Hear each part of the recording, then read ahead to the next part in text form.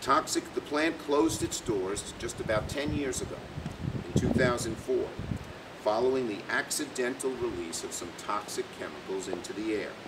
The chemicals contaminated nearby homes and caused significant health problems for a whole lot of residents.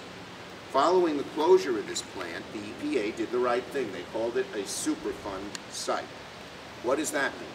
Well, the Superfund is a trust fund that allows the federal government to clean up sites contaminated by a whole host of hazardous substances, pollutants, contaminants.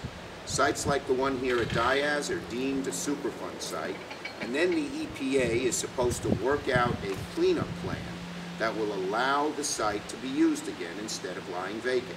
That the EPA is currently considering involves two plans. One that involves an electric current approach to the soil, and that would require that, in their opinion, they do not have to pay for any infrastructure as far as the source of power.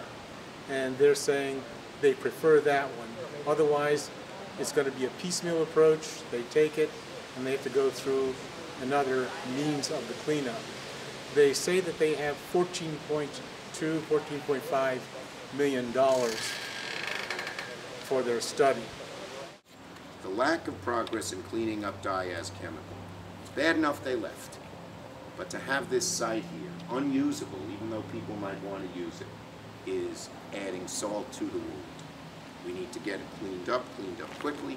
We need to put the 8 homes back on the tax rolls immediately, and that will give Holley the shot in the arm that it needs.